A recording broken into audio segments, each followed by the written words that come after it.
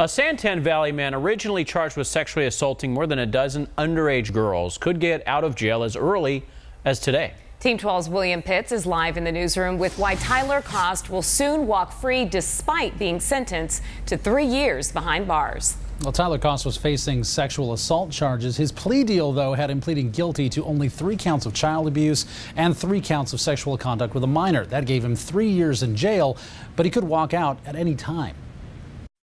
You, Tyler James Kost, are one of the most disturbed, sick, demented human beings I've ever met. I remember consistently trying to escape you. Tyler Kost's victims wanted him to serve the maximum time. He was facing 3 to 7.5 years in prison. Prosecutors read letters from some victims. The impact my sexual assault had on me was devastating.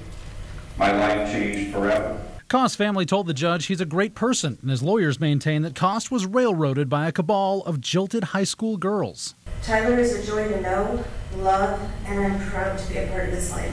Judge, Tyler's a good kid, and we ask that you allow him to come home to his family and let the healing process begin for everybody. We provided a binder, and this is an exact copy, with all of the exhibits that call into question much of what was alleged. Kost's lawyers still maintain the girls were conspiring against him, using Facebook chats like this one.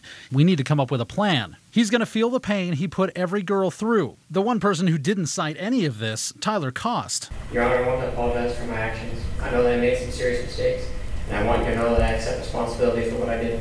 I'm so sorry for the pain I caused everyone. After sentencing, Kost's lawyer blamed the media and the former sheriff and county attorney who brought the charges. A lot of the anguish that was caused to all of the people in this case related to the publicity. Even the new county attorney blamed former Sheriff Paul Babieu and former county attorney Lando Voiles, who brought the case. The prior administration, in my opinion, wanted to treat him solely as an adult and say if an adult did this, this is the appropriate resolution.